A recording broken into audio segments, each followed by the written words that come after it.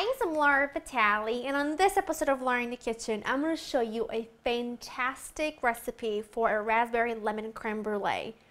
But this is ridiculously easy, a total cheat, and I'm so proud of it because guess what? It is a perfect thing to make to really wow somebody, and you don't want to make like a traditional creme brulee, which you can get the recipe for a traditional creme brulee on laureandthekitchen.com if you are looking for one. This is just much easier to do. You don't have to worry about having to bake it in a big pan with water and all that fun stuff. It just really takes a handful of ingredients, and it is spectacular. It's really one of my favorites, and it's just really excited to share it with you. Let's go over the ingredients so we can get started. You're going to need some cream cheese. Make sure it's at room temperature, nice and softened. Cold, heavy cream, fresh raspberries, confectioner's sugar, regular granulated sugar, lemon, and vanilla extract. That's it. It's that simple. I mean, I'm telling you, it's genius of a recipe. If you don't have a blowtorch, like a handy dandy little creme brulee blowtorch, then turn your broiler on to high, which is actually what I've done just to make things really easy. And I've got my ramekins on a baking sheet lined with some aluminum foil. Good to go. Now, I've got an itty bitty saucepan here. Turning that on. And to that, I'm going to add in my fresh raspberries. Now, if you don't even want to bother with this step, you can, by all means, just use raspberry preserves. But I think since the recipe is so incredibly simple and easy, this is definitely a step that you should do, only because it just doesn't take very long, and I want the raspberries to cook down for just like a minute, but I want them to still retain their shape. I'm going to add some lemon juice to that, but before I do that, I'm going to zest the lemon in here because I need the lemon zest for my custard mixture. Let me juice my lemon right in there over your finger so that you can catch all the seeds. You'll need about a tablespoon of lemon juice. That looks about right. All right, let those go until they start to cook down slightly. Looking good already. Okay, by the way, I picked a terrible day to wear white, but that's okay, we're gonna do our best. Now I've got my lemon zested in there already. I'm just gonna quickly switch to my cream. I would normally use my electric mixer for this, but I just need this whipped until soft peaks, just lightly whipped, so I'm just gonna do it with my whisk, but just make sure that you put your heavy cream into a glass container or a metal container and pop it in the freezer for about 10 minutes just to get it really cold so that it makes it easy to whip. But just gonna lightly whip this up, keep my eye on my berries, and we'll pull the whole thing off together in no time. This is looking good. Nice and thick, not too thick, and done. This is really simple, guys, I'm telling you.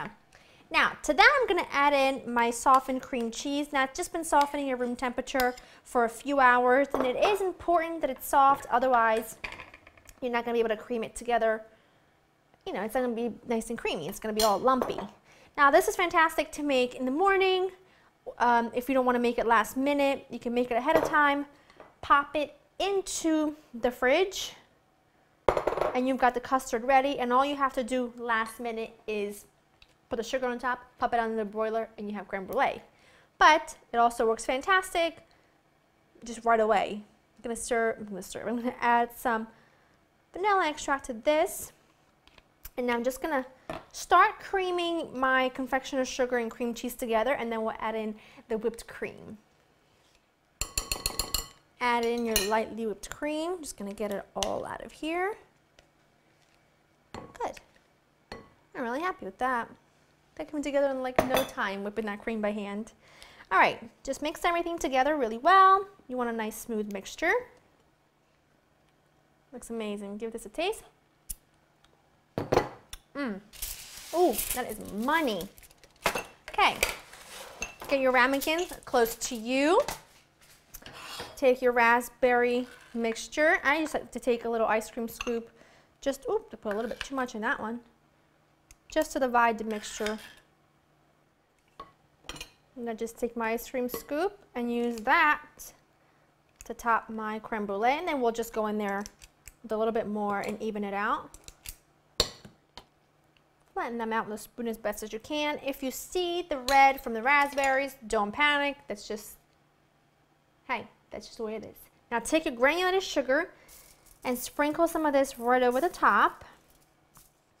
That's plenty. Now I'm going to pop this under the broiler for literally just a minute. Keep your eye on it. Do not move because the sugar will go from perfect to burnt in a matter of not even a second. So keep your eye on it. You want the top to get nice and caramelized.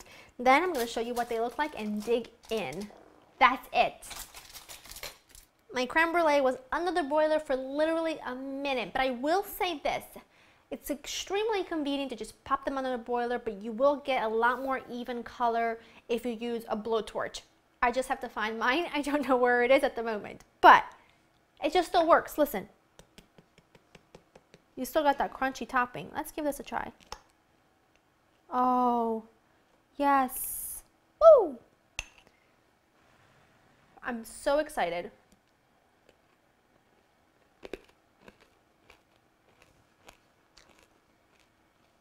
You have to make this. It's so good.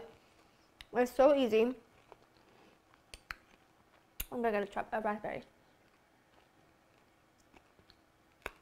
So good. Go to laurenkitchen.com, get this recipe, make it for you next time you got people coming around.